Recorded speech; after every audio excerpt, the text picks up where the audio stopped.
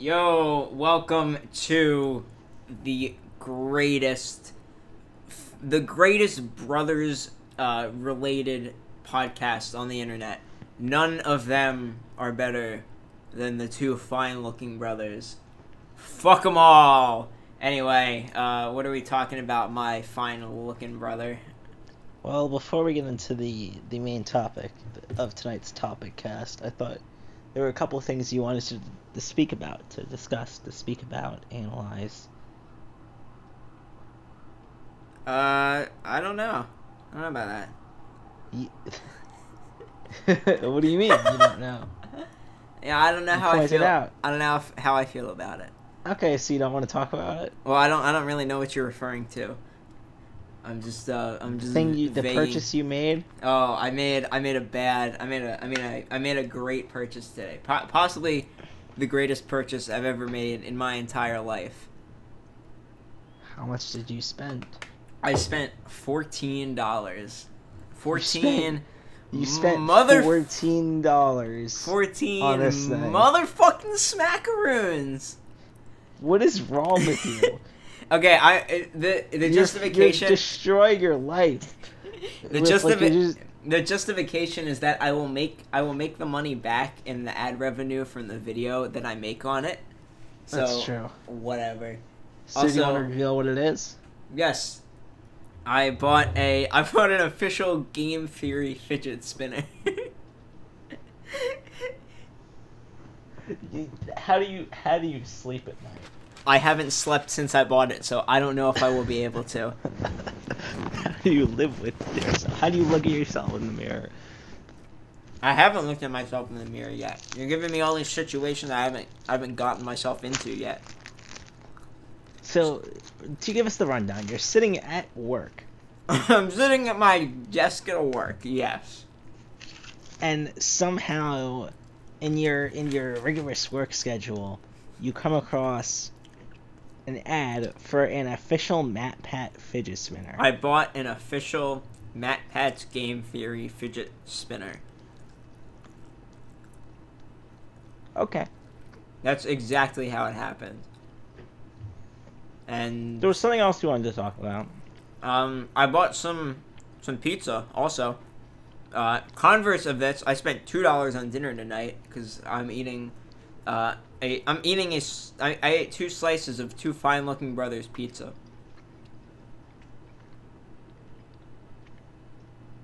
That's what they're called. That's their name. Really? Oh, it's 2 brothers, but they are 2 brothers, so we're just gonna assume that they're fine-looking. I don't really know how they look. Dick just posted a video on Facebook from his trip to DC. I wonder if he went near where I live. Didn't he post a picture from there? He took a picture on my street. Yeah. That's crazy. So crazy. It's not crazy, because it's actually a spot you could feasibly walk through. Like, if you're coming from which station is it down there? Shit. If you're coming from a certain station, if you lived in DC, it's not, oh my god, I'm forgetting the station names. I've been way too long. No, oh my god. It's fading. No. What was the one that I always took every morning? Shoot.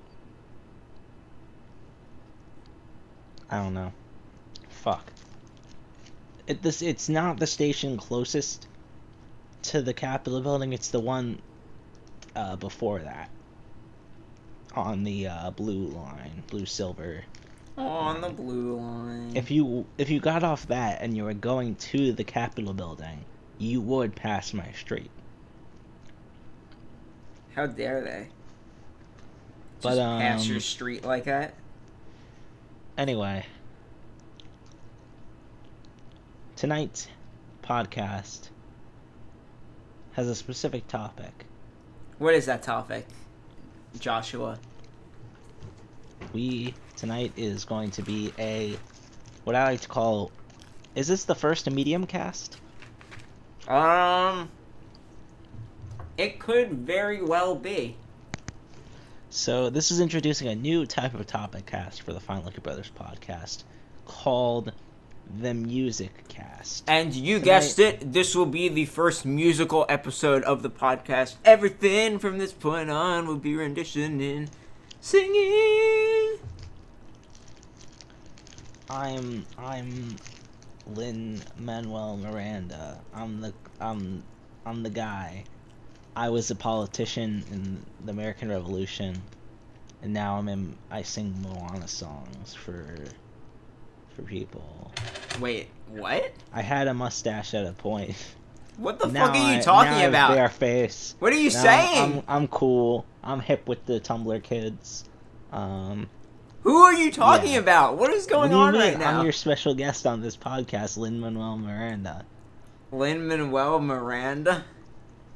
Is this an insufferable social media joke that I haven't gotten? No, I played Hamilton in the hit Broadway musical Hamilton. I wrote Hamilton because I'm cool with the hip Tumblr kids. I see.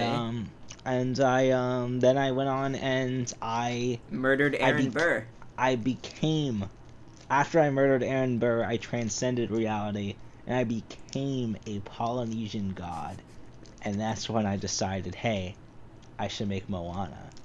And I went back in time, incepted the idea to Walt Disney to create Disney, the company. Dude, you totally incepted him. Just so I could make a Moana.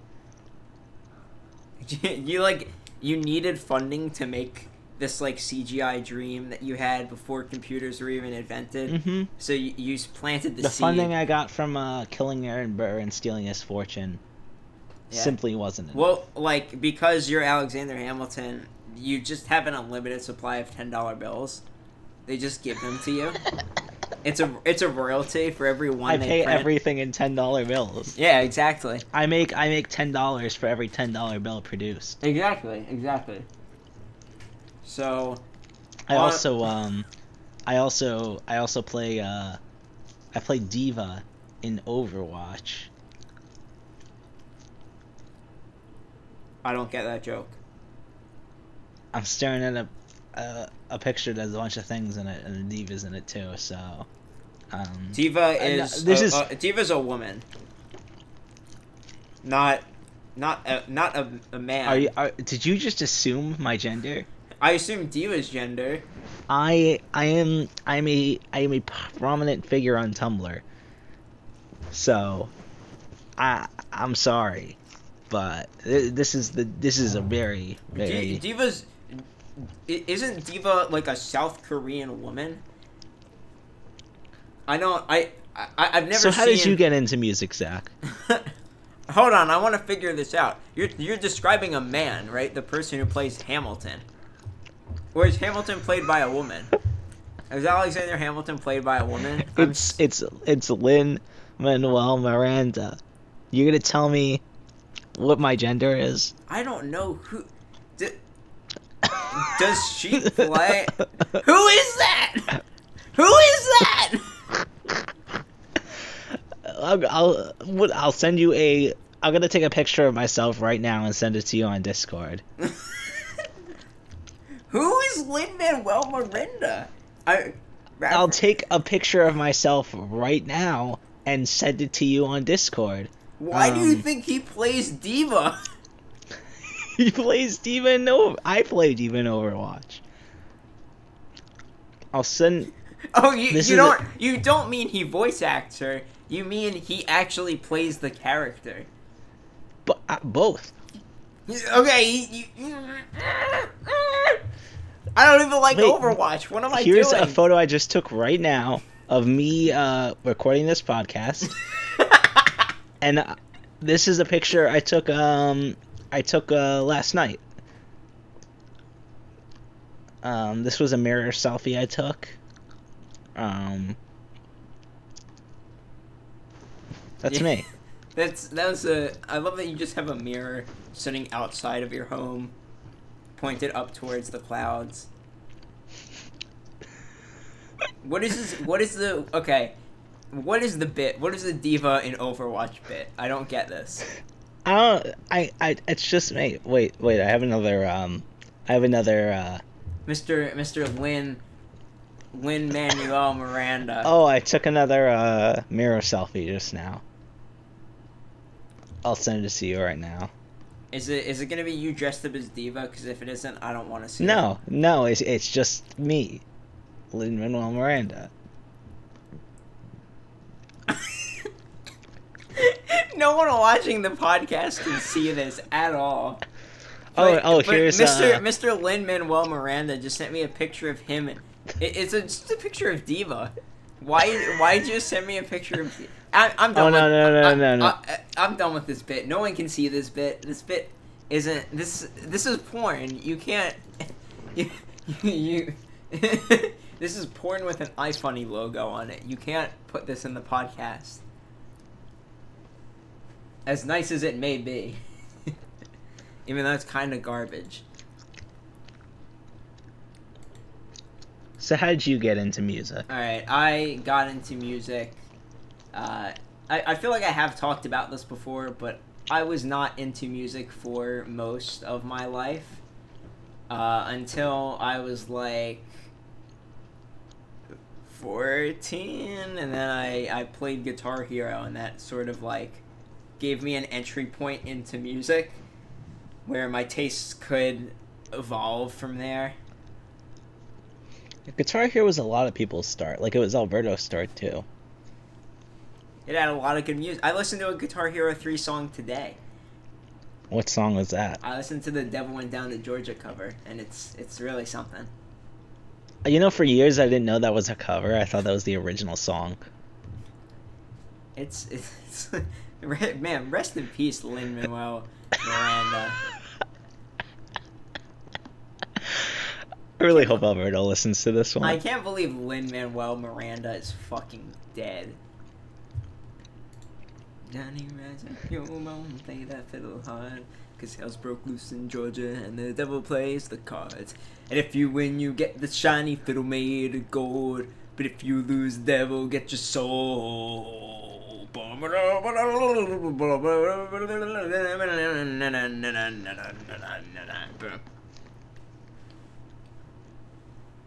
Good, very good song. How do you feel about it? It's a good song, but continue your narrative. Oh, because this is a topic cast after all. Yeah, of course. So I did that, and then I think I went from like the Guitar Hero 3 songs. I got into like Metallica, Dragon Force. Then I got into like stop typing, little Joshua. I'm listening. I got into like pop music. I got into 303. Who's a cool band. They have some cool songs. And then I started listening to the radio, the local Miami radio. No. I got pretty heavily into like pop music. No. And then around like early high school, I started listening with like Isaac and Sammy and the boys. And I started getting into like 80s music, which is okay. That's good. And then I got into like electronic music on the internet, and that kind of led me into into like my current tastes. So, would you say, like, I know your current tastes very well, like, but would you say those stemmed more off of a resurgence of your initial love for Vocaloid from like middle school, or would you say they stem more off Cogro Project? Because Yeah, Cogro okay. Project was a big turning point for you in music, I'd say. So yeah, I forgot to mention I was into Vocaloid around like 8th grade. I want to say probably around the time, probably like post pop music, but like pre 80s music. And I really liked it, and I just lost it all of a sudden for some reason. I think it's because I switched phones. Oh no, I think I got a phone then, and I switched off my iPod, and I just never re-downloaded it. So, and I had like no idea what like actual culture is. And then around like late high school, stop posting pictures of Lin-Manuel Miranda. to my stop posting pictures of yourself with Dwayne The Rock Johnson in our private Discord server that we only use for recording podcasts. So what do you mean? What do you mean? All of the people that are going to listen to this can see this. yes, me and you. Alberto's here too, but he's also not going to listen to this. Sharpened dicks. Sharpened dicks. Anyway, so okay, I'm done with this shit posting. I'm done. I'm tired of seeing his face. Are you coming clean? What? That you're not actually Lin-Manuel Miranda, the songwriter of. I'm tired of seeing my own face. Oh, okay. It's Sometimes I like to see other people's faces in a while. Okay, so. Yeah, like late into high school, when I was with you guys, when I met you guys, I was getting like back into everything I was into as a kid, and Vocaloid music was one of them, and it's sort of like taken off, and it's become like my favorite type of music. And it's not even a genre. It's just like. Do you think it was Kagura Project that got you back into Vocaloid music, though? It definitely was, and I don't think Kagura Project is the reason why I like it, but it was definitely a reason why I got back into it. Kagura Project is just an absolutely incredible narrative told through song. It's really like. I'd say Kagura Project is the best storytelling album. Is that what is the word for an album that tells a story? It's called a concept album. Concept album. I'd say Kagura Project, the albums involved in Kagura Project are the best concept albums. I believe that's correct. I believe they're also like one of the greatest narratives ever like put into music. If that makes sense. They're really good. If you have not listened to, I'd say go listen to. Well, obviously you're not gonna fucking understand it because it's in Japanese, but they're subtitled. You can pull up the sub. It's like very well translated. Once you understand all the subtitles. Well, no, you could just know what it means based on the feeling of the music. Mm-hmm. You just tell. Shout out to the person that probably will be listening to this, Josh.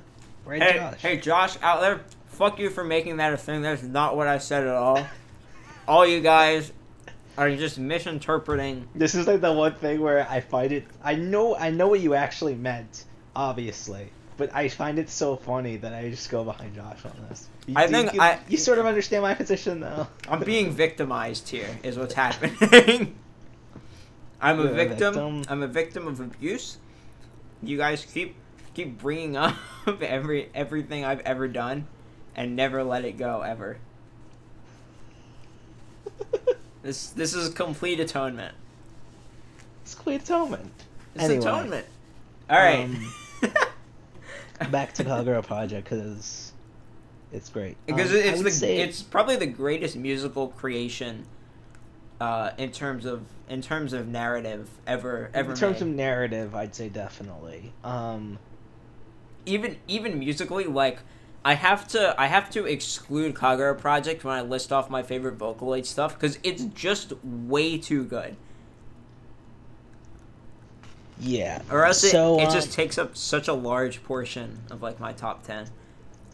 Yeah, I understand what you mean. That's why in my 3x3 for albums, I kind of put I restricted to one. Yeah, I kind of symbolized all of Kagura Project through M's.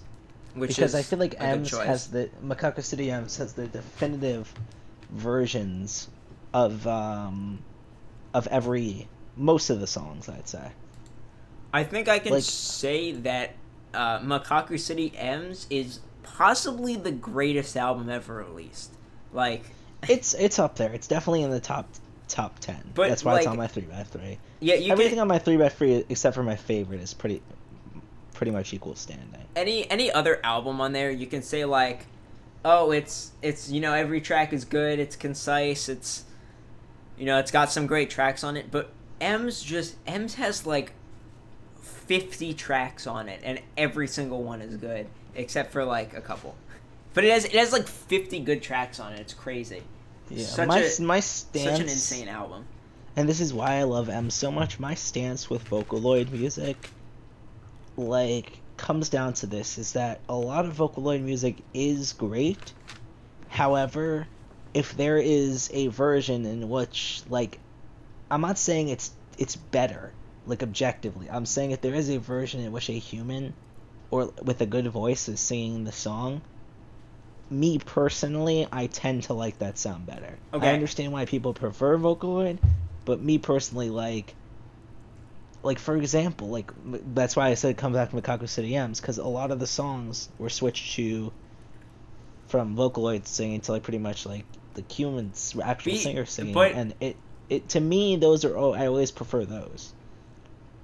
So I think what you're saying has a lot of validity, but the thing that I love about Vocaloid is that it enables anyone to come out and create a song with lyrics. You don't need to, like, hire someone or find someone who can sing. You can make it yourself, even if you can't sing. Perfect example of this is Audio, which we will get to eventually. Yeah. So, like, I even though I do really like I enjoy the aesthetic of vocal synths, and, like, I really appreciate good tuning, but and the goal of that is to sound like a human. Usually, there's a lot of songs that don't aim to do that and are still very good, and are even better because of it. But again, the main thing is I like the sort of, like, indie Japanese scene that sort of built around it, because that's me too. Not nowhere near as much as you, but well, yeah. See, like, I think a great video to watch is, what's the audio video? An with interview with Monitor. Yeah, we'll link it in the description. We won't. But you can look. But yeah, like, go watch that video.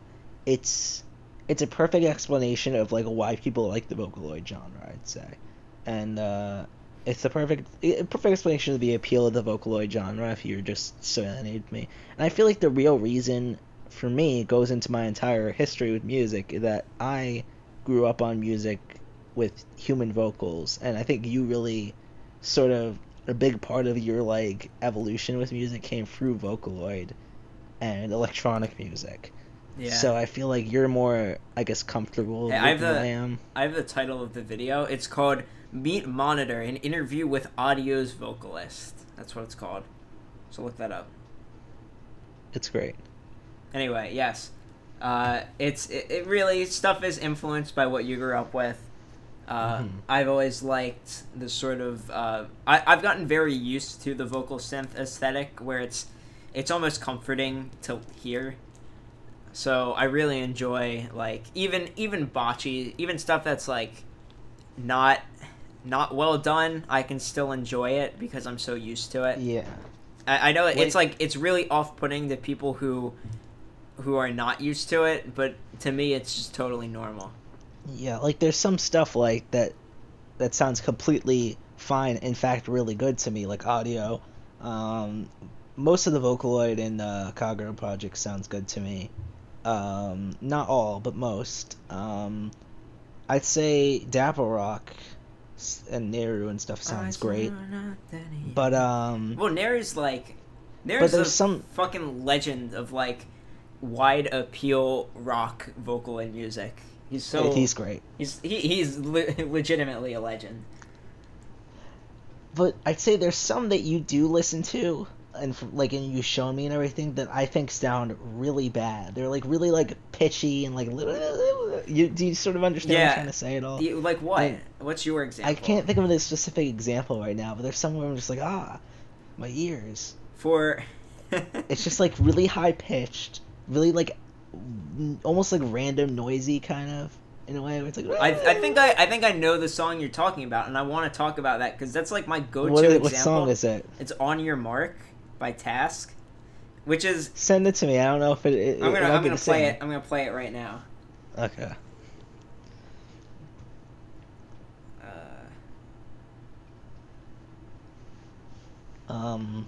While you're getting it ready,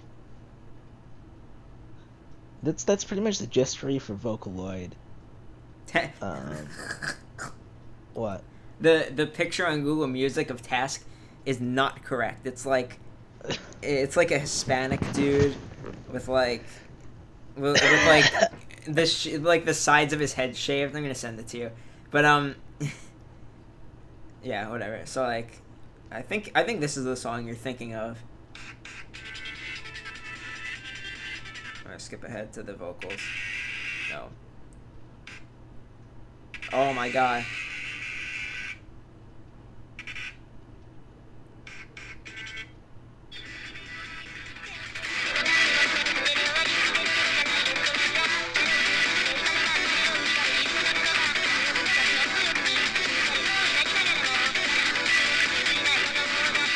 I don't think it's what I was thinking of, but I don't like it. What do you think? I don't know, something really like, I don't know.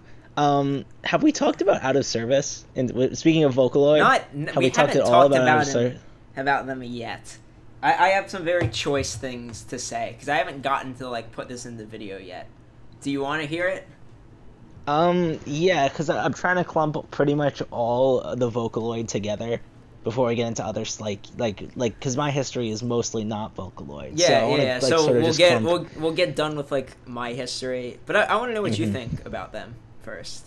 Out of Service, Yeah. I think the two albums I've listened to by Out of Service are fantastic. I'd say I like Shoe Junction a little bit better than Planet 8. I feel like Planet 8 has a better overall like feel, I guess. Like Planet 8 is just this better overall flow.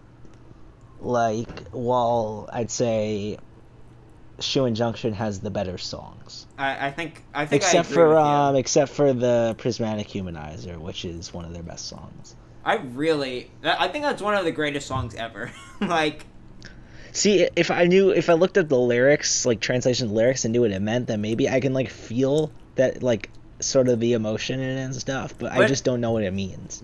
I think the great part about it is you don't need the words to know the emotion, right? Like, you know what happens. It starts off like sort of like robotic Vocaloid, and it slowly gets better over the course of the song until it ends with an actual human singing. Yeah. Perfect transition. which is amazing because she's not credited anywhere on the album. It's a complete surprise. There's that's so cool.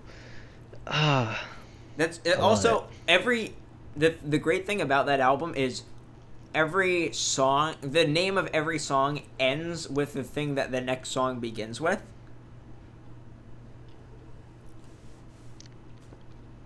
What, the name of the song? What do you mean? So, well, you know how like hold on, I have the album right here. I'm gonna pull it out because I wanna. Oh, yeah, you have physical copies. Yeah, I want to list off the names. So, yeah, you know how like every song ends with like a fade into the next song. Yeah. So that applies. I love when albums do that. Yeah, that applies to the names of the songs too. So. It's everything on this album is like it's like a planet. It's cyclical. It goes in. I love the like commitment to the aesthetic of the planet thing. So, Zach, mm-hmm. I'm really interested in what you have to say, but I feel like we have to have a breaking news interruption here. What is the breaking news? This can wait. Shit. Okay, you ready for this headline? Sure. By the Hill. Democrats introduce Covfefe Act to make it illegal for Trump to delete his tweets. I'm done with this world. I'm done with this country. This is going to get passed into fucking law. Well, it's not going to get passed. It's not going to get passed. Representative Mike, his name is great, Mike Quigley, introduced legislation Monday to classify presidential social media posts, including President Trump's much-discussed tweets, as presidential records. The Communications Over Various Feeds Electronically for Engagement (COFEFI) Act, That's which has the worst. the same acronym as the infamous Trump Twitter typo last month, would amend the Presidential Records Act to include social media. Presidential records must be preserved according to the Presidential Records Act, which would make it potentially illegal for the president to delete tweets. This is the worst thing I've ever seen in my entire life. It definitely is. There is no way there's any good intention behind this fucking act. It's a waste of goddamn time. It's literally just someone being like, ha ha ha, I'm gonna get back at Trump. Ha ha.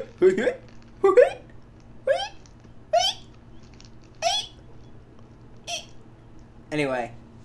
I wanted you to transition to a song to bring us back into the music.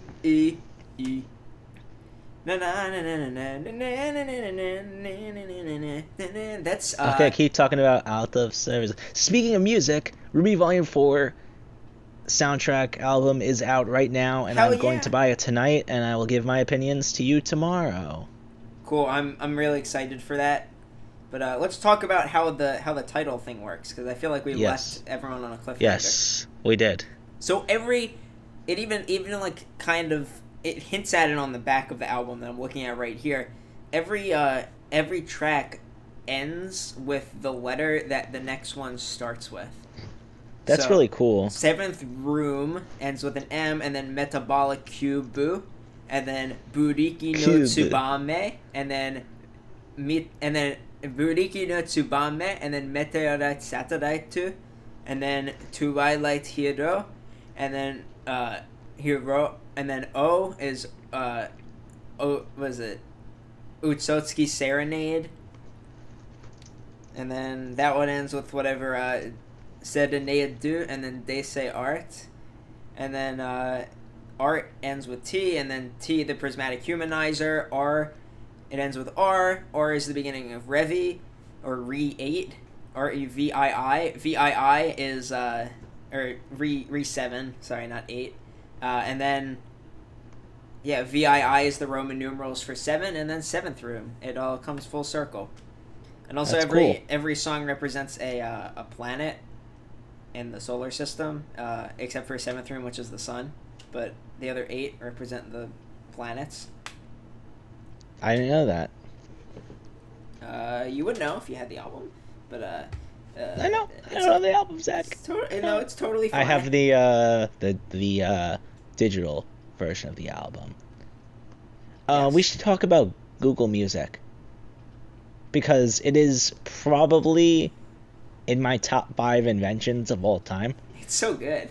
It's great. It is hands down the best way to collect, store, organize, and listen to music. Well, other than just like having it saved as files, but for like listening on the I think I like Google Music better than saved as files. Really? Yes, Google because you can have it on any device, wherever you go, as long as you have your account information. You upload your albums. So how it works is you get the files for albums. You upload the files to this almost like Google Drive specifically for music, and it automatically adds all the album information, like the art, the name, all the information about everything, every track, every song, and it puts your complete music collection in the cloud and lets you listen to it anywhere. And it's amazing, and it's a complete collection of everything I want to listen to, and I can listen to it anywhere. So I have it's almost like, because I have so many songs, I have 2,468 songs right now, and I still haven't uploaded some of my albums. So because I have that, it's like a constant radio station at my disposal of only good stuff. Do you know what I mean? Because if I shuffle, it's never going to be bad because it's my collection.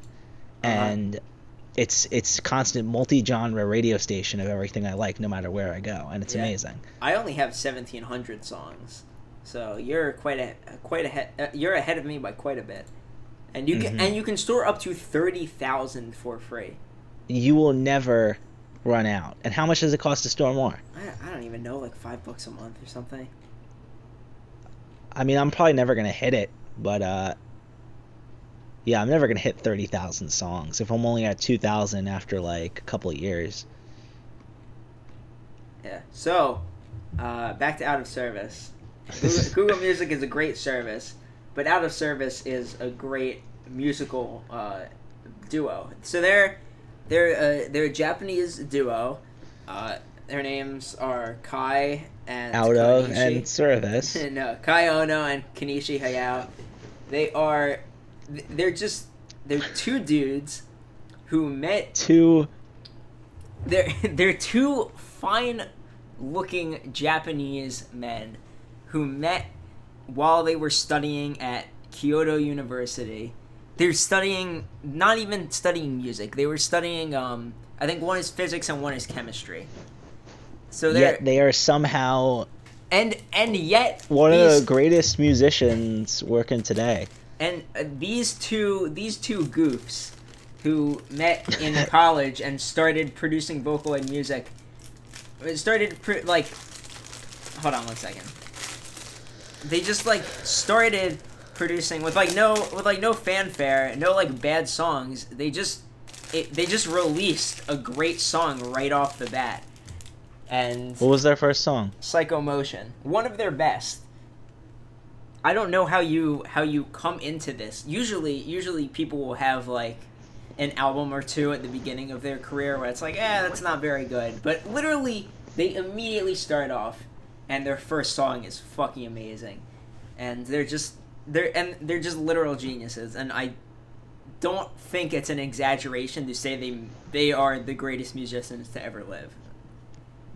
Just this duo that makes fucking Vocaloid music that nobody listens to. I legitimately think they're musical prodigies, and they're possibly the greatest to ever live.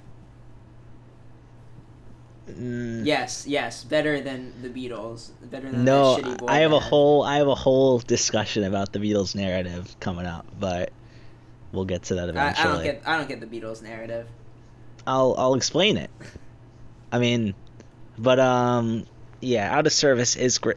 I haven't listened to all of their discography, obviously, but the two albums I have listened to, which are again, Shoe Junction and Planet 8, were both fantastic albums. I'd say I'd give fuck it, who cares about number ratings? They're both great. Yeah. Go listen to them. Ratings are dumb. None of their albums are available online. They're all actually some of them are on iTunes now, actually. I think I got them from you. I think you just gave me the files or something. Yeah. Well, recently they put a couple on iTunes, so go download those, even though iTunes sucks. They're not. You want to hear something that's really pissing me off? What is it? RWBY Volume 4 soundtrack's out, right? Wrong. The Amazon version is not available yet. You can only get it on iTunes, which I refuse to buy. Marvel versus Costco wholesale. Oh man, leaked E3 footage. Marvel versus Costco. Oh my god. Alright, anyway. Oh yes. no. Yes? Spoiler for the track list. Sure. I May Fall, Harry Loads remix. I don't know who Harry Loads is. Loads? Harry Loads? Are you fucking kidding me? I didn't get it until you said it. Harry Loads. my favorite remix. You know, I actually met James Landino. HARRYLOT. Yeah, Harry Loads. Oh my god, no, I got excited because it's a cool remix of I May Fall, which is one of the best RWBY songs. You know it's not actually about RWBY. I refuse to accept that. I refuse to accept that. It has been a word of Godded by Jeff Williams himself. No, he never said it. If Jeff Williams I heard it with my own fucks ears. over his fans, but not every fan is there to see it. Did it actually happen? I was there to see it, and I will tell you on this podcast, it is about Lord of the Rings.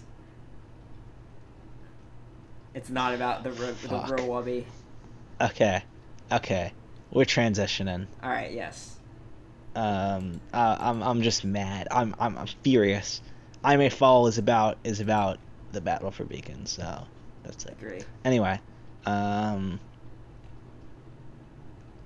so should I start in my lineage with music? Because Yes. at first I was just gonna do a general thing, but then I realized I remember specifically everything. I want to hear. In planning for this podcast, I remember everything. Yes. So I want to hear everything from what happened. So the beginning. my dad, he's like a huge classic rock fan. That's what he grew up with, and that's what he has a huge album collection, hundreds of CDs, and just a ton of great music. And pretty much what happened is when I was in I think late 4th, early 5th grade, my dad's an accountant. He got a job with this place called School of Rock.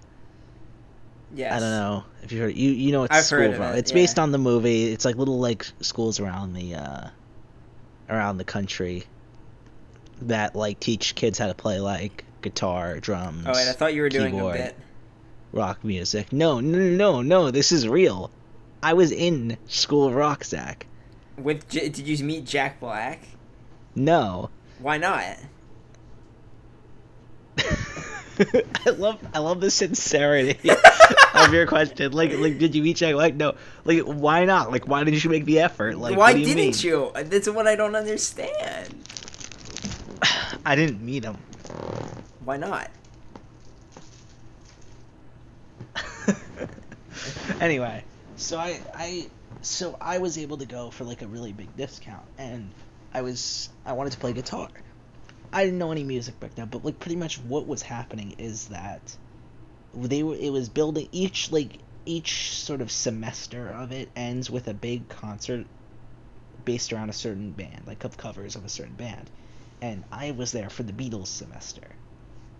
Oh, is that why you like the Beatles? Yeah, that's it. But I've met like Connor. I don't know why Connor likes the Beatles so Conkle? much. Yes, Conkle. Oh, talk about Conkle. What about him? He really likes the Beatles. That's the whole. There's no joke. I've still never met him. Would he go to cons? Is he a con person? I think I could convince him to. Get him to come to SuperCon. We can make it a big vlog event. We'll I don't know if he rush him still with lives in cam- Florida. I'm We'll actually. rush him with cameras, harass him. What's be his? I sent Lyle a Snapchat today because it was so hot, and he's like, "Yo, I'm gonna me and Christian are gonna be in New York on the day before I leave," and I'm like, "Oh hell Go yeah, See him. yeah, I am." Allele. Oh, Is that yo. cool?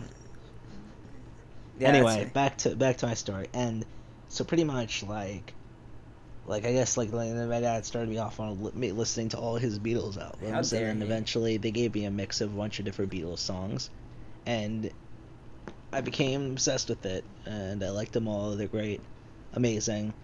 But then it sort of progressed because we went to their concert that they did before. It was right before I started of Pink Floyd, and that was sort of the second band I ever listened to. And it was never as good as the Beatles, sort of thing, and it just eventually progressed from there, because my dad, I got a Zune. a Zune. Josh had a Zune. I got a Zune for because the whole misconception that led to the purchasing of the Zune for me as a gift was that I wanted a thing that could play not just music but videos and photos. In pictures, I mean. And I was under the impression that iPods couldn't do that, even though they could. I just thought they were only for music. I had this misconception. So I asked for a digital media player that wasn't an iPod, specifically. and I got a Zune, and I didn't have any music to put on it. To be fair, my iPod did not have a screen to put. My first iPod did not have a screen to look at pictures. So my dad, because I didn't have any music, put all of his collection onto the Zune. And yeah, it just progressed from there, because I listened to that for about from like 5th grade, probably was when I first got the Zune, like early 5th grade, and then it through probably end of 8th grade, and that's how I got into that music. And listening to like thousands of songs, discovering new stuff all the time, because there was so much music there that I never heard before. So you got your entire music taste from someone else. Yeah, pretty much. And then it progressed further. And this was, I say, the real catalyst for me loving it independently. Was, I went to Surprise Lake Camp for years. Yes. And pretty much a big part of the camp was pretty much like, I don't know, it's just like everyone sort of liked classic rock music. It was kind of just like the music we always had on, the music we always listened to. And it just became associated, you know what I mean, with all the good memories from camp and everything. It kind of just became like the thing. So I have specific songs that I associate with like specific nights and stuff like that. You know what I mean? Yeah. Yeah, and it's great. And there's a lot of great music.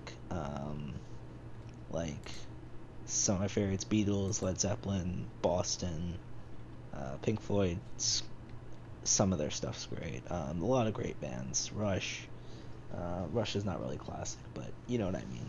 Anyway, a lot of great stuff.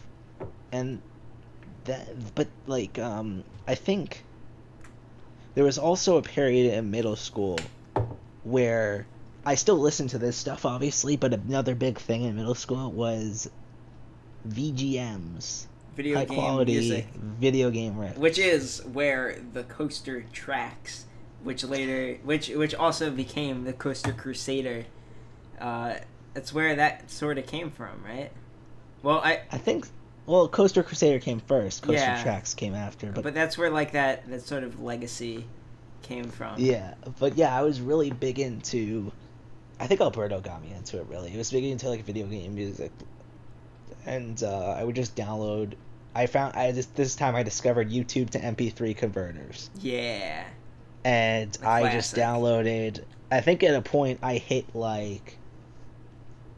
I think my all-time high was like 800 video game rips. And it got to the point where I was just listening to random shit. It was from a video game. Josh, and this was like were you listening to video game rips? I said I was listening to high-quality video game rips. Wow.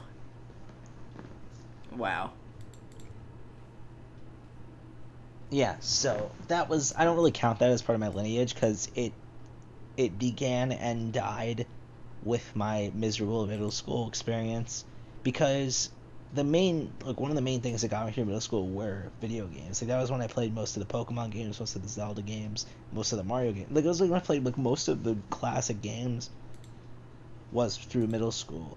And so it was just like to have that through the day, in between when I could like you know what I mean, like when I got home I could play them, but like throughout the day on the bus to and from school, in between, like at lunch and stuff, like you know what I mean, that was the thing.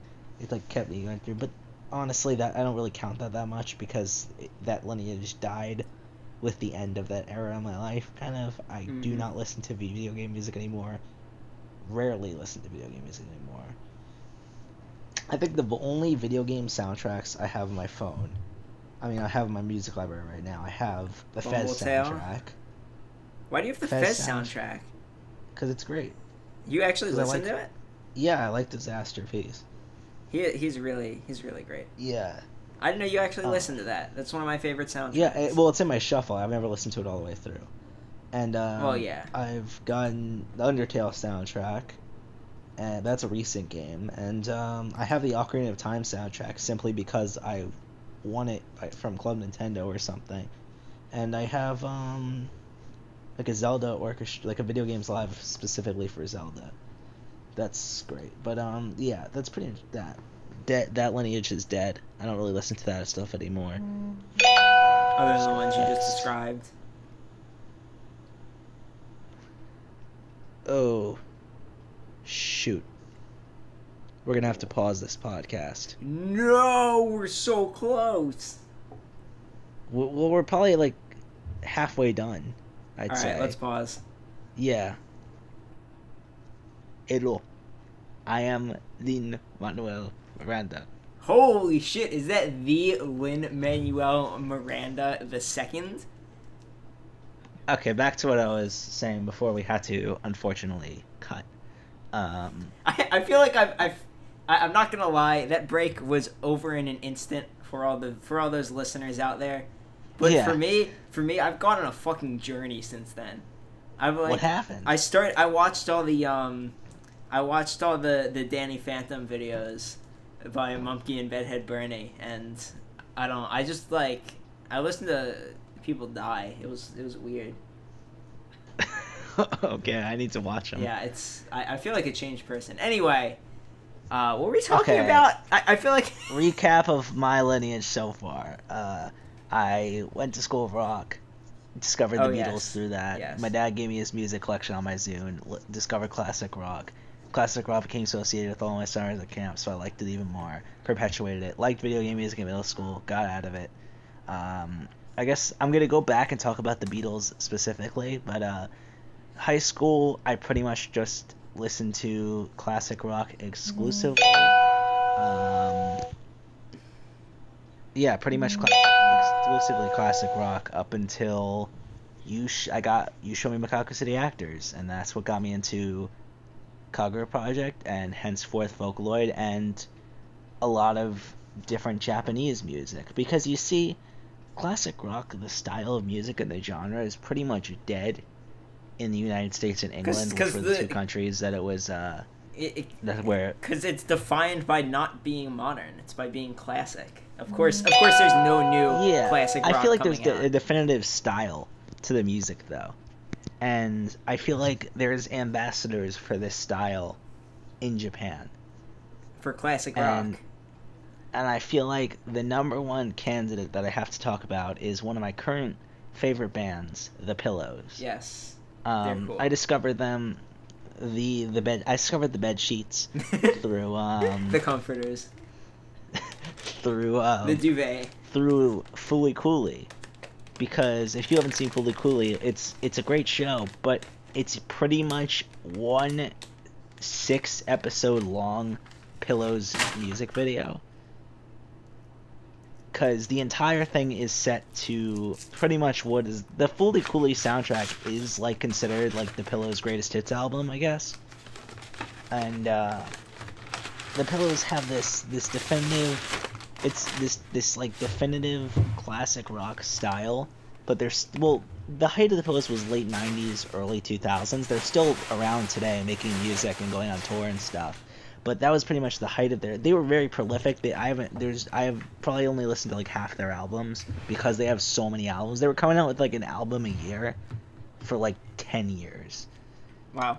Like they were very prolific. To me, best album, I like a lot of their albums, but I'd say best overall is Fool on the Planet. It's great. You should listen to it. But yeah, they're pretty much it's in Japanese, but it's one of those things where it's not like a story. You don't need the translations. The translations are great, but you don't need them. You sort of get it's all about the feel and the tone of the music in a way, and it kind of just it has that same feel and tone, and like I don't know, the way it gets you feeling is the same as like some classic rock albums. That's why I love them so much. Best Japanese music artists in my opinion. Right now, I'm also really into. I like Out of Service now because of you. I'm also really into Air Aoi, if that's how the fuck you pronounce it. I don't know. I have no idea. EIRAOI. Air Aoi. No idea how to pronounce. No idea how to pronounce it. Look her up. She's great. Areoli. Yeah. Yes. That's it. I'm also really into her stuff. So with regards to Japanese music, I'd say for the most part, I'm into classic rock, but I'm also with modern music. If it's modern, it's pretty much coming from Japan for me. There's very few. I'm that there are two big exceptions to that are the Ruby soundtracks, which, in my opinion, are some of the greatest modern albums coming out. Like, and their soundtracks, which is great. They're from an already amazing piece of media, but they're like supplementary material to an already amazing piece of media, and they're like some of the best albums. Like Ruby Volume 1, the soundtrack to me is one of in the top 10 best albums ever made. I Imagine Dragons I like a little bit. Like, Could you imagine? it's kind of like one of those things where like I like like if I listen to Imagine Dragons, I'm gonna like some of their songs. Like It's Time and like Demons are great songs, but like I consider myself, I like Imagine Dragons. I don't love them. I don't consider myself a huge fan, but I like their music.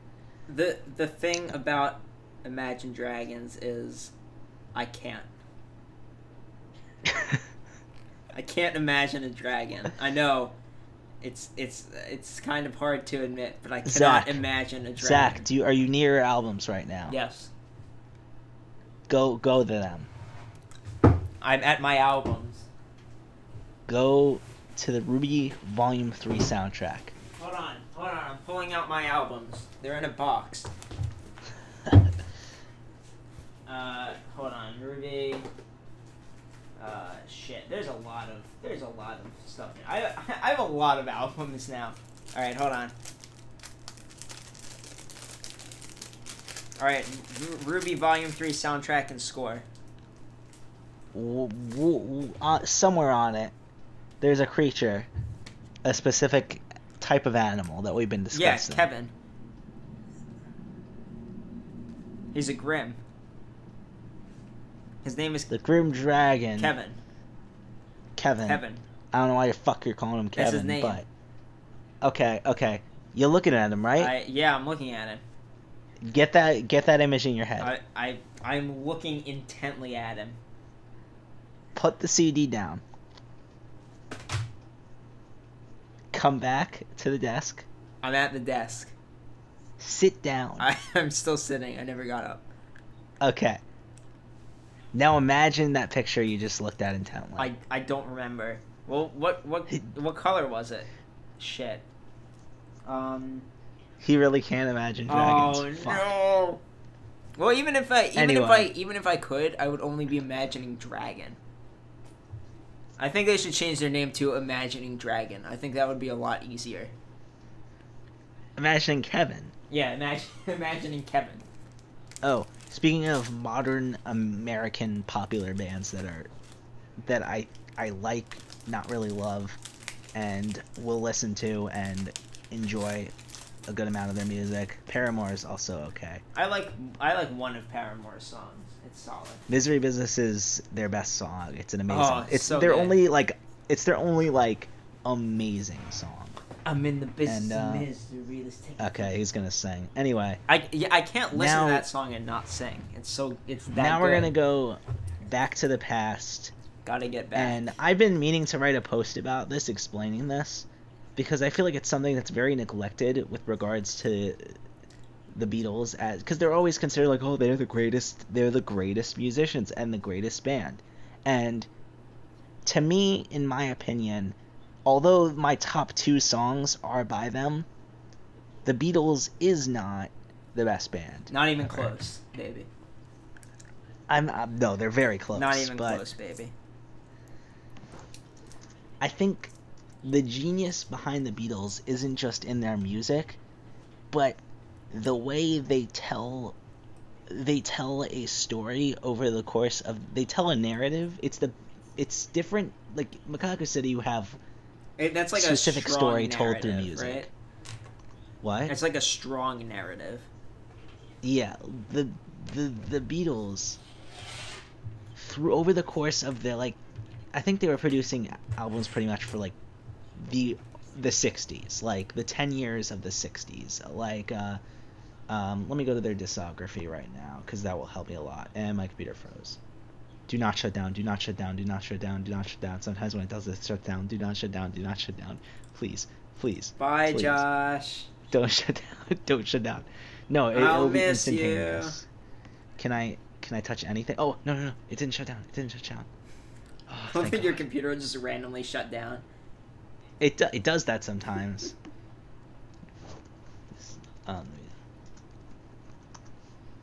Okay. So yeah, their first album was 1963, and their last album was 1970. So yeah, solid 10 years. Not a solid 10 year, but you know what I mean. That is a solid 10 years. What the fuck do you mean? That's literally 10 years. 1963 to 1970. Oh, I thought you said 1960. Oh, no. 1963. Alright, never mind. That's an unsolid 10 years. To 1970. That's a very soft 10 years. Yeah, but pretty much it's considered like usually like their career is considered like a story of a day. And so you have Please Please Me with the Beatles, Introduced and Used, Meet the Beatles, like here's I'm listing, that's another main albums like Hard Day's Night, Beatles for Sale, Help, Rubber Soul, Revolver. That goes up through 1966. And from 1963 to 1966, that's when they blew up and became a sensation. They were pretty much a boy band. You know what I mean? The modern definition of a boy band, like Backstreet Boys, they were like the NSYNC, first boy band, One Direction. Right? They were like the first boy band. And 1963 through 1966, all of their albums leaned towards this. I'd say Revolver was a little bit farther than this, but it still definitely had that boy band sort of like a aesthetic. They had that look with like they had that uniformity, like they had like all the same haircut, all the same suits. Yeah, they look like Beatles. They were pretty much like they were pretty much like, you know, the Charmers that they were considered. The Charmers, yeah, then, the Charmers, the Beatles. Then in 1967, there were two albums in 1967, but first half of 1967, a little album came out, which recently had its 50th anniversary, yeah, called Sgt. Pepper's Lonely Hearts Club Band. And they now look pretty disheveled. Most of them have beards, most of them have long hairs, and I don't know if this will mean anything to you, but some of the songs on this album include Lucy in the Sky with Diamonds. Nothing. Nothing. Okay. A Day in the Life. So, nada. Pretty much this is the point where the Beatles went from complete boy band like mania to complete psychedelic drug nightmare. But this is also when they started introducing a lot of their characters that they like reoccur in a lot of the different songs. Like, well, this and I feel like this was the start of this trend, and I feel like they fully came into its own with Magical Mystery Tour, which came out the second half of that year. And just you know, on Magical Mystery Tour, you got Magical Mystery Tour itself, which is about rolling up to go on the Magical Mystery Tour. Okay.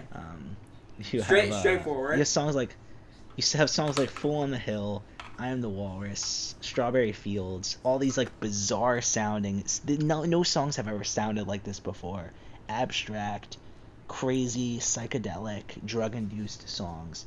And it just progressed from there. Like that was the height. Like, oh, is it like a descent into madness? Yes. So like you get the White Album, which if you've heard Revolution Number 9, I don't know if you've listened to that song. It's not really a song. It's random squeaking noises, instruments, random noises from reality set to stone, just repeating over and over again, Number 9. For like 5 full minutes. Okay, that sounds funny. Okay, so you got the White Album, and it's just this complete descent into madness. Then you get Yellow Submarine, which already there, it's about the Beatles going on an adventure in their Yellow Submarine to fight the Blue Meanies. So you kind of get this descent into madness. Then you have, this is when they're starting to come, like they're at the depths of their just mess high completely thing. And then in 1969 they released Abbey Road, which is one of the most famous albums of all time, and it's the start of them getting like sort of back. I mean, they still have Maxwell's Silver Hammer and Octopus Garden and all these like weird stuff, but then you have like songs that sort of harken back and start like they start this like small, like almost like mellowing of their insanity, like Here Comes the Sun and like Her Majesty and stuff like that. And then in 1970 you have the finals Beatles album, Let It Be, my favorite Beatles album. This was after information about their breakup got leaked. They were gonna break up. They released this album called Let It Be, and this is the complete. This album is all about looking back on their career, and sort of just reflecting on this whole where they like it's reflecting on the good old days of when they were back in their like thing. But it's they're not going back to that boy band style. Like, you have my favorite song of all time, Across the Universe, and then you have Let It Be, which is my number 2 favorite song of all time. And all of these songs, some of them go back to that boy band style, but songs like Across the Universe, Let It Be, and stuff like that. And the last song, this was the last Beatles song ever released, the last song on the last album, Get Back. And Get back. It's pretty much this entire album is sort of like this almost like, it's over, let's look back and see this whole big story that we just told over the course of 10 years. How we changed music forever, changed the way music worked forever for the past 10 years. And yes, and it just sort of, after Let It Be, it was over. And sometimes you just gotta let it be. That was the end of the Beatles. Yeah, that was the end of the Beatles decade. And then what happened? And then what happened? They all started their solo careers. John Lennon got assassinated. Who assassinates a Paul musician? Well, he was a big activist and like protester. Who and, does that? Peace guy. Fucking crazy people. What do you mean? Oh, well, yeah. Yeah. Anyway, Paul McCartney's still around singing "Temporary Secretary," doing all this shit. George Harrison died somewhere along the way. No one really cared about Ringo him. Starr's still chilling around, not doing much. He's painting, right? I don't know. But yeah, I feel like Ringo's done well for himself. So this is why the Beatles are my favorite band. If you sort of understand, I hope this this is like a rough explanation of what is probably going to become blockbuster. I would like to state that you have done the best job at convincing me. No one else has explained the Beatles in any form of meaningful way to me, but that now I think I get it. I think if I was, it's because no one really. Well, I'd say only like not a lot of people really explain it this way. They're kind of just like, Beatles changed music and everything, which is true. But they did it in this way. And then what's it called? So yeah, like, and then you got their solo careers and everything. But for a long time, Let It Be was my number 1 album. It was my favorite album, and I stated this. But but just recently, I've come to realize Let It Be is honestly not that great of an album. And here's why. Like, it has my top 2 songs. Oh, one thing I want to talk about that really in Let It Be that signifies is the Long and Winding Road, which literally talks about like life and progression and everything like that. And that's a great one. So listen to that. But it has my 2 favorite songs. Number 1 is Across the Universe, my favorite song of all time, and number 2 is Let It Be. And which the album's based off. But other than Long and Winding Road and Get Back, every other song on the album is not that great. And just because I was always putting it as my favorite just because of the whole concept behind it and those 2 songs. But with so many not great songs, I can't really say it's my favorite album anymore. It's definitely still in my 3x3. You know what I mean? Like, I can't really say it's my overall favorite album. Yeah, I definitely get what you mean. Where it's like, yeah. So for me, something like Planet 8 is really close to one of my favorite albums, but like, there's just like, right, like Revy or Re 7, or actually it's really just Re 7. It's just like one not amazing song, is Yeah. Out it of but even something that's even like Out of Service's worst song is still a very good song. Yeah. Like, that's so important to note. God, they're so good.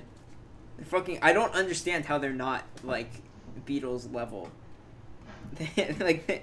They really. They do remind me. They kind of the look like Beatles them a little bit. They have that same like uniformity to them, like with like the thing, and I love their. they do like their whole the aesthetic and style that they're going for. It definitely reminds me of the Beatles. They were definitely inspired by the Beatles, like, but no one seems to acknowledge them, and I don't know why. I mean, it's just because they're not widespread enough. Yeah, they got a pretty hardcore fan base, but like, again, not huge. Although I think in fact I know they keep at it, they're gonna blow up. I keep feeling like it's gonna happen, but man, they're so good. I like they really went from this like weird style where they started off as like this sort of like spaced out like Planet 8 and Secret 8 were these sort of like spaced out, detached albums. And then they get into like their Shoe and Junction part where they're like really, everything on that album is really dark and really like. I wouldn't say that. I'd say the second track. I can't remember any of the names. Any of the songs Magic on that Hour. album. I think that it's one's pretty happy and whimsical. It's the lyrics of Magic Hour that are the sad part. But that whole. What is it about? I don't know. I don't know, it's like cheating or something. The video is out there. It's have you seen the video? It looks like a no. It looks like a Madoka labyrinth, almost. Oh, that's amazing! Oh my god, I gotta watch it. Hold on, I'm gonna send it. That's perfect. But yeah, Shoe and Junction is great. It's definitely like a darker album. And yeah, so and then they like, and up until West Shinjuku Junction is a great song. Yeah, up until that point, they were anonymous. Like they didn't. They just published under the Out of Service name. They never like Kraft Punk. Like Kraft Punk. They never. There was no mention of who they were before then. What mattered was their music. So. Like, but now they're going into like this sort of, like. I feel like I may have seen this, but I forgot about it. Yeah. Well, they're going into this like sort of sciencey, poppy, sort of still rock, but like upbeat tune, and I'm really liking it. I'm happy for Out of Service. I'm real excited for their new album to arrive in the mail because it's coming out in July. Well, it's sort of already out, but it's coming out. Tight. I like Out of Service. They're so good. Why are they so good? I want to quickly mention another band before I get into what I think is probably going to be the final point. Led Zeppelin. They're my number 2 favorite band, but I think overall, in terms of albums, they have my favorite album. And that is Led Zeppelin 2. The first album was great. It had a lot of great songs, but it was sort of just like they're almost like the first album, okay, it established their style and established like this is who we are and this is what we're doing. And they were doing it at a time when no one else was doing it, so it was great. Now everyone tries to do it. But hold on one second. Now, I just have to get water. Keep talking about Led Zeppelin. Okay. About the so flying aircraft made of heavy. Yeah. So then you have Led Zeppelin 2, which is sort of like really where they got the hang of it. And it's great. A lot of great songs. Let me look up the track list for reference. I think every single song on Led Zeppelin 2 is amazing. And there's not a single bad song, and that's why every song is great. Some of my favorite songs of all time, my favorite Led Zeppelin songs on there, Ramble On. And, so you got, every song on this album is great. And it's a perfect album. And you back? Mm-hmm.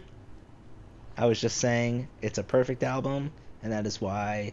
And every song's great, and it was really. It's like this is If you want to know why Led Zeppelin is appealing, just listen to this album. Every song, it perfectly defines their style and tone.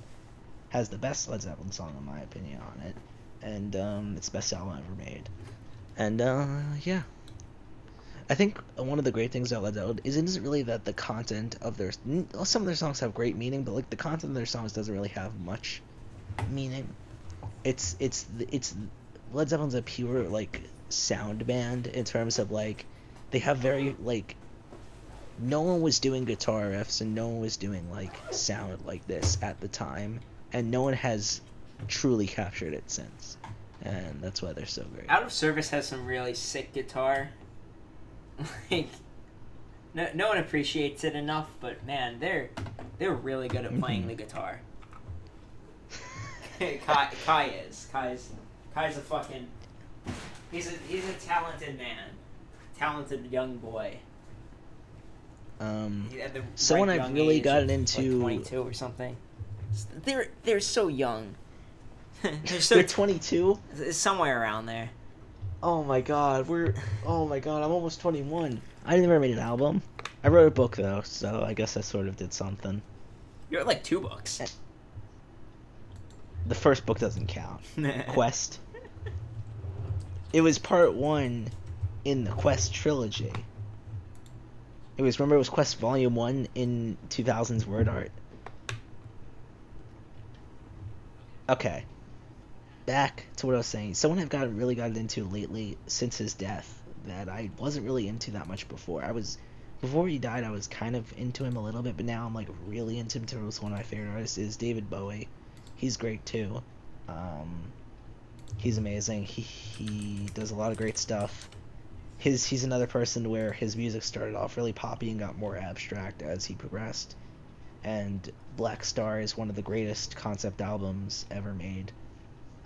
Go listen to it 100 times so you actually understand it. I still don't fully understand it, and I've listened to it a bunch of times. See, to me, it was the best album on a technical level of last year, but I feel like the fact that I forgot about it when making my best albums of the year list proves that it didn't deserve the spot. Do you know what I mean? Mm-hmm. Like, it is technically by far the best album of 2016, but the fact that when I was sat down to make the list, I didn't remember it, it's not up there. Anyway, moving on, David Bowie's great. I think the final wrap-up, it's almost like a beacon of hope in terms of, like, I look at it as a beacon of hope in terms of life in general, and music specifically, because not a lot of modern music, there's nowhere as great as many great artists as there was back then in the good old days. I was born in the wrong generation. Anyway, you have someone that's sort of a beacon of hope for not only music but for just life in general, and that is audio. Mm-hmm.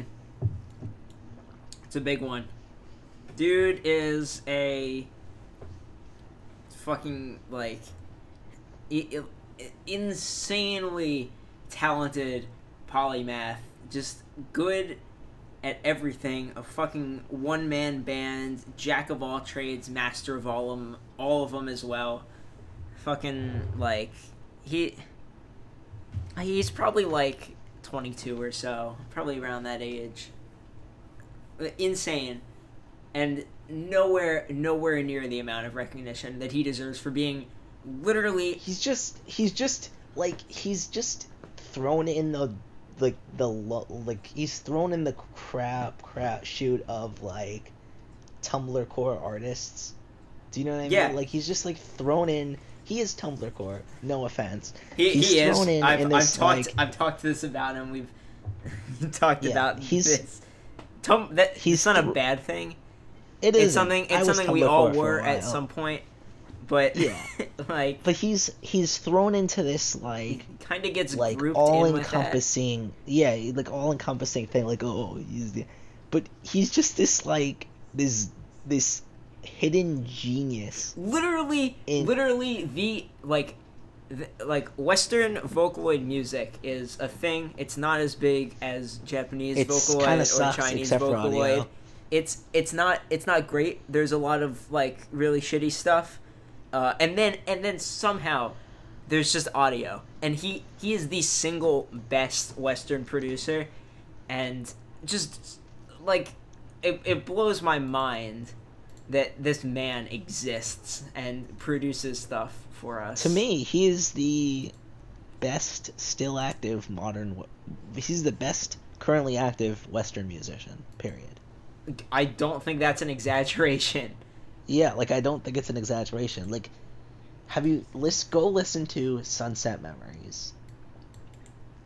Mm-hmm. I would say the best way to listen to it is probably lying in your bed with your eyes closed at night. It's just like visualizing everything. Well, first watch the. Mm-hmm. I'd say first watch the This Feeling Is a Cliche music video, and then I would go listen to this album, Sunset. So Memories. you can visualize it in the art style. Yeah, so you can visualize in the art style, and it has this 80s synthwave feel and tone. So good. It's like this specific. It's a. What's the best way to explain it? Go read my top 3 albums 2016 list that I did. That explains it a lot. But it's sort of like this. It's sort of an evolution of both the Vocaloid and the future funk genres. It's so synthwave is generally like it's more 80s than 90s, which is like what vaporwave is. And like future funk is around that time period, but it's original. It's supposed to sound like it was made in the 80s, but it's made on its own. It's this 80s. It's an 80s positive perception of the future, and that's the tone it gives off. It's like now everything discussed about the future is dystopia, World War III, nuclear holocaust. But there used to be this optimistic look of the future, and I feel like it reminds me a lot of Back to the Future too. I don't know if you've seen that movie. It has a very similar aesthetic.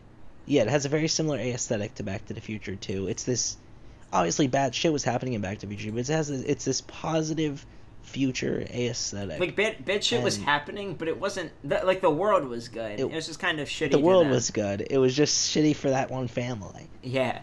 And so like it's just this positivity, and the way the album conveys this positivity is so nice. It's the perfect album to listen to when you had a shitty day or you're having a shitty time in life, and you just sit back, close your eyes, and you just sort of like relax. You think about this world where there's robots that are as sentient as humans, and they're treated well. Like there's no difference. Yeah, like everyone's treated equally. There's that werewolf guy at the jukebox. I remember him. Yeah, he's literally a lichen. There's a song about him called Silver Moon, I think, by Audio. Yeah, so you have this whole world. No, everything's perfect. The biggest problem is that the biggest problem he's dating the monitor girl. Yeah, the biggest problem in this world is that a girl doesn't know how to come to terms with her feelings for a guy. Has nothing to do with the fact that he's a robot. It has nothing to do with any social or racial divides or anything. It's literally just that's it. And it's amazing. The art that goes along with it, the art is amazing. And everything's perfect about it. It has the perfect aesthetic. It tells the story through its aesthetic, which is great. Sunset Memories is a 10 out of 10 masterpiece. One of the best modern albums. Absolutely. But the catalyst for this podcast, the thing that really wanted to make me sit down and talk about music, was Audio recently released a new album. It was a collaboration album, but nonetheless, it is called Wesley Dreamers. Correct. And it's been building up for a while. They released Chinatown Blues preview a little while ago, and well, the original preview was a long time ago. Yeah, but he has done it again, but he's transitioned into an entirely new genre while still maintaining the same story and aesthetic. Yeah. This guy has put together like one of the greatest looking videos ever, completely on his own. Like it still conveys the same style of narrative and the same feel of narrative, but it's a prequel to the last album. Yeah. But it's a new genre. It's like it's like, the same story essentially done in indie rock, and yet it totally it's like fits. 2010s indie rock, like, and he collaborated. We should clear this out clear. He's using a female Vocaloid voice to tell the story. It's not him singing into a mic. Well, we probably didn't clarify that, but yeah. So he collaborated with, what's the band called? Karma Wears White Ties, which I assume is just a standard indie rock band. Yeah, they were really good though. Like, and I think what they did is this was an entirely original album by them that had nothing to do with No. So here's what happened. They wrote some instrumentals, and they didn't have any like lyrics, any point for them. Okay, that makes sense. And then they sense, reached out, and Audio wrote the 5 songs on the album. He wrote lyrics for them, and then they recorded them, and then he came back and covered them on his own. So he wrote all of the lyrics. So it's they're remixed though from the originals, I assume, right? A little bit. No, it's just the vocals that are changed and the mix. Yeah, like great, amazing album, and it's just, I think what's so impressive about it is that he still manages to continue the same narrative, well, go backwards in the same narrative, and continue the same feel, aesthetic of like a positive future and everything like that, but entirely different musical genre.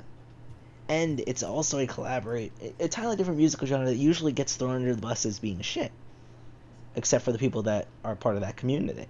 Like, from the outside perspective, indie rock, modern 2010s indie rock is sort of looked down upon as like a shitty genre. Yeah, but I didn't think much of it.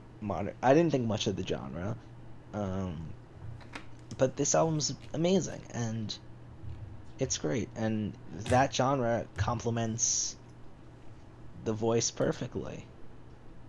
It's great, and go listen to it. It's 10 out of 10. I think Audio's albums are some of the few albums where once you finish it, it's just like for me, like it would be for me. I listened, most of my listenings of Sunset Memories were on the subway in DC, or like the metro. Yeah, it's called there. And all of my listenings so far of Wesley Dreamers have been in the car commute to and from work.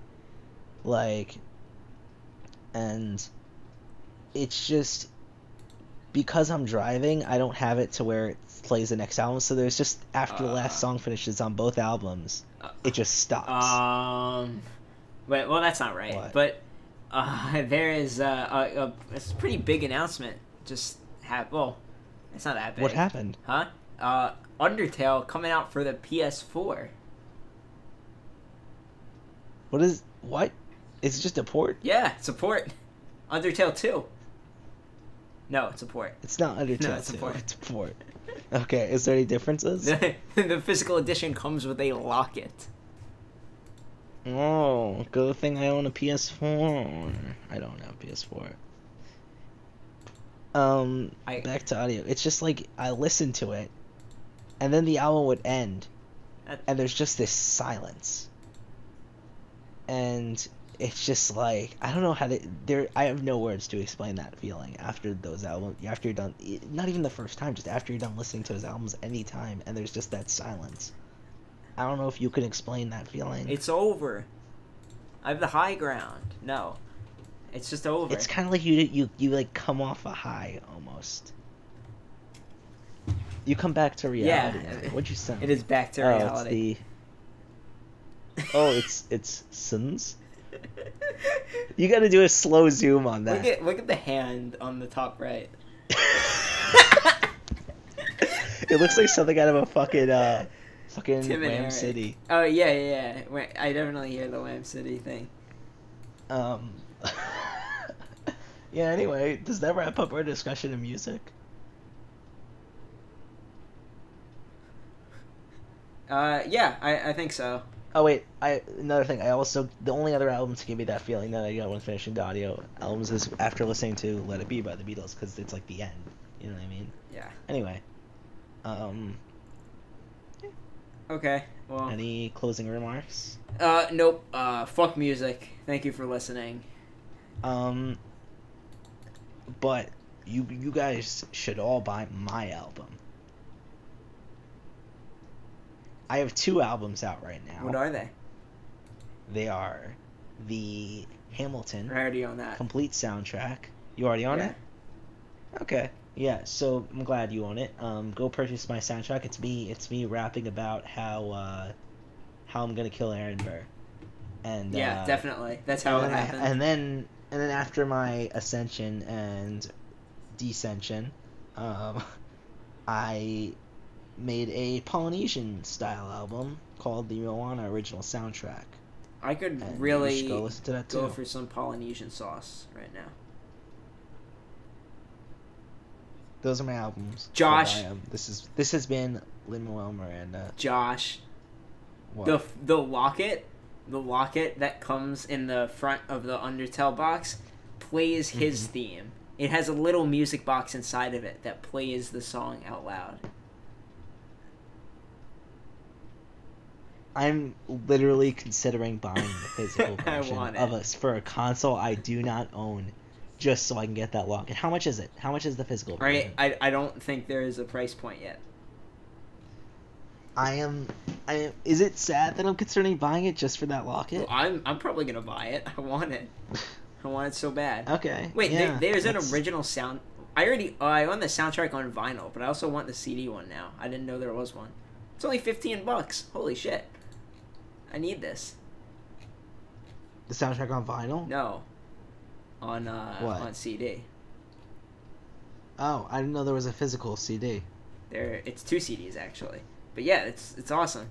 There's a. And that brings us back to music. Should I buy this? What is the best Silent Hill soundtrack? Good night.